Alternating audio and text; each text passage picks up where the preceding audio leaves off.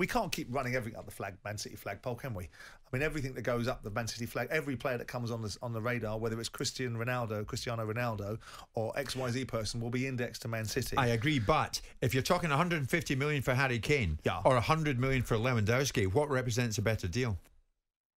Well, both of them are ugly deals in terms of the scale and scope of the finances of football. And neither one of them make the greatest economic sense given the age and stage that both players are at and the injury record of Harry Kane and where he is perhaps in his career. It makes more sense to be buying Harry Kane. Lewandowski is at the tail end of his career now, undeniably. At 32, nearly 33 years of age. He's going to be 33 in 2 days' time, actually. Yeah.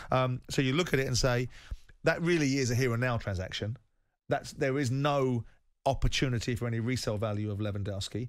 So if you're going to pay, you do these deals when you take players like Edinson Cavani in and you pay them fat wages because you're not paying a transfer fee, so they make sense. You bring Robin van Persie into Manchester United at a certain stage in his career. You bring other players in that United have done, whether it's Laurent Blanc at certain stages in their careers, because you can make sense of the transaction.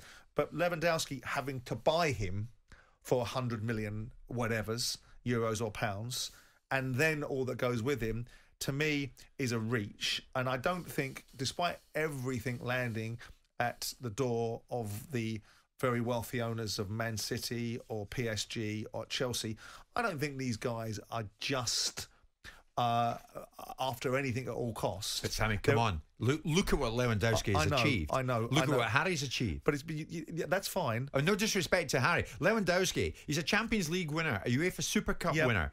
He's been a German champion 9 times, German Super Cup 5 times. You look in the list of trophies won by Harry.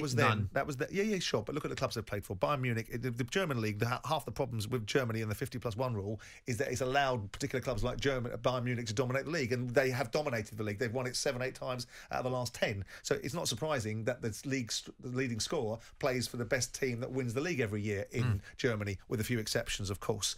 Now, where we are with Robin Lewandowski, if he was 28 years of age and you were comparing like for like with Harry Kane and Robin Lewandowski, then you'd run the argument. But he's not. He's 33. Now, I'm not suggesting that he's not capable of playing and operating at the highest level and continuing to operate at the level that he's operated historically, but there is a balance of probability that sooner rather than later, even the greatest powers diminish.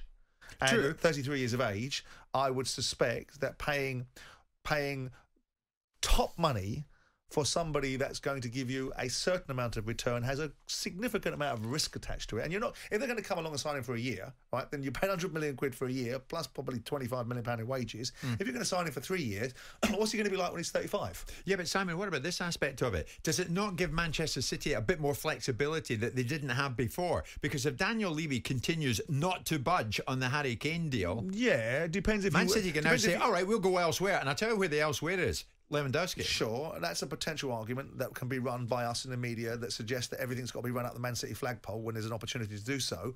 But when you talk about the value and you say, OK, if you're paying £150 million for Harry Kane and you're paying £100 million for Lewandowski, Harry Kane is 5 years younger than Lewandowski. So then you compare the economics of the size of the transaction, which, by the way, let's be clear, like I said yesterday in a slightly flippant comment, that kind of money falls out of these guys' pocket on the way to the game. It's chump change. They're worth 320 billion. So 50 million quid here or there between them becomes a matter of principle. It's nothing to them. It's nothing to them. Yeah. So buy the right player for the right job, and then whilst we can see all these Machiavellian pieces being moved across the chessboard to try and create a leverage position on Daniel Levy and put him in a pincer effect that you're going to lose this opportunity, I don't think Daniel Levy really worries too much about whether they lose this opportunity, because he's still got 3 years left on Harry Kane and still got an opportunity to progress at Tottenham Hotspur, and there might be a moral victory to be had if he actually won the battle of not selling him to Man City at Man City's preferred price.